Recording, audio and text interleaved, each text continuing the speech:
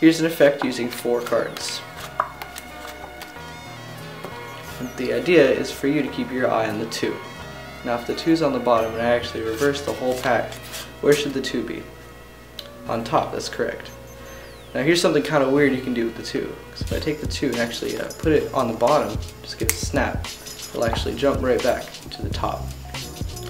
Do the same thing again. I'll place it down in the center of the deck like this, and just a snap comes back to the top. You take the 2, place it down on the table, it still comes to the top. Place the 2 under everything, it still comes to the top. Place the 2 under everything again, and it still comes all the way to the top. You take the 2 down on the table, still on top. It's weird, I know, and you might think I may be using more than one 2. And you'd be right, except for the fact that over here I have a 10. Over here I have another 10. Over here I have a third 10. And there's the 4th. So really, this isn't a trick about 4 2s, but it's a trick about all 4 10s. And if you think I'm using 4 10s, you'd still be wrong, because here I have a king.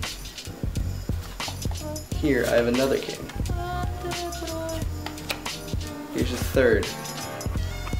And there's the 4th.